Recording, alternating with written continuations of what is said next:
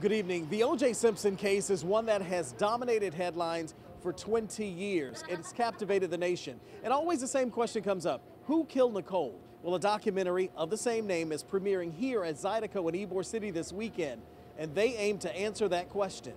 From the slow-speed Bronco chase to the verdict heard around the world, the O.J. saga has captivated people for a quarter of a century. And I took him around probably starting in 2000. And this man, Norman Pardo, who worked side by side with Simpson as a manager for 20 years, claims he knows who killed Nicole. These are photos from a documentary Pardo says will definitely put that question to rest.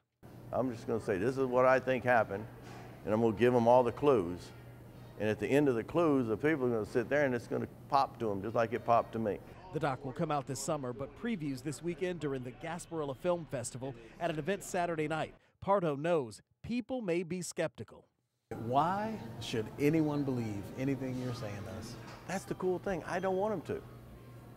Okay. I want them to watch what I have. The event is 7 o'clock Saturday night at Zydeco. It is sponsored by All City Solutions, and all the proceeds go to the Corporation to Develop Communities of Tampa. In Ybor City, Rod Carter, News Channel 8.